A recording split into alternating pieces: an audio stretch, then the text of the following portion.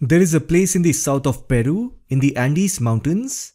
Actually, Andes Mountain is a long-range mountain. A certain portion of this mountain is also located in Cusco region of Peru.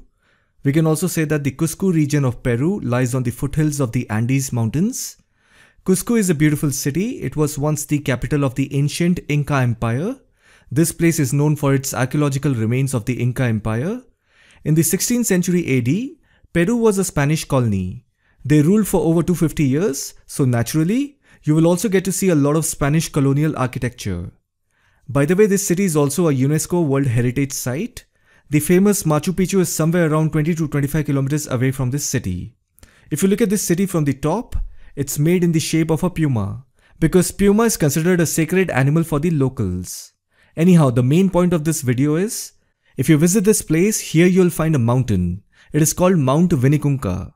In the local language, it is referred to as Montana de Colores, which means a mountain of 7 colors.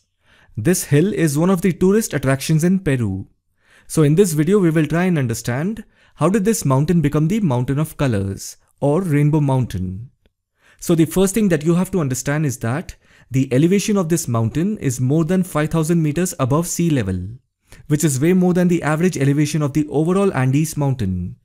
The highest peak of the entire Andes mountain is Mount Aconcagua in Argentina, and the height of this specific rainbow mountain, which is called Vinicunca, is more than 5,000 meters.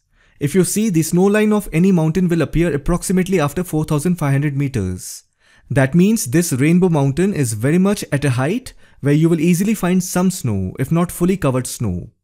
In Peru, you will find snow only on the high mountain tops. In the lower regions where the cities are located, there you will not find snow. During winters, you will find this rainbow mountain covered in little slow or small glaciers. And then we also know that after winters, when the temperature slowly increases, these snow and glaciers start to melt.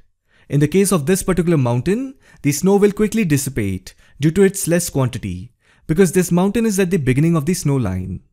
When there is any melting of snow or glacier, there will be some drag on the upper layer of the soil that exists on the mountain, right? And then at the top of these mountains, we often find lakes. And then the whole mountain itself is nothing but minerals. Mountains are basically made up of sedimentary, igneous and metamorphic rocks. And these rocks are nothing but minerals. When there is a lake present on top of a mountain, just imagine, over a long period, lakes cause oxidation in rock minerals. Oxidation is the reaction of rock minerals with oxygen, thus changing the mineral composition of the rock. For example, when iron gets oxidized, it becomes red or rust colored. Similarly, at the side of a mountain, a lake cannot form, right? Water cannot accumulate at a steep side. That means there has to be a snow or glacier that can cover the side of a mountain. And that too for a good amount of time. Nature needs a lot of time to do its work. That is how oxidation in rock minerals will occur on the side of a mountain.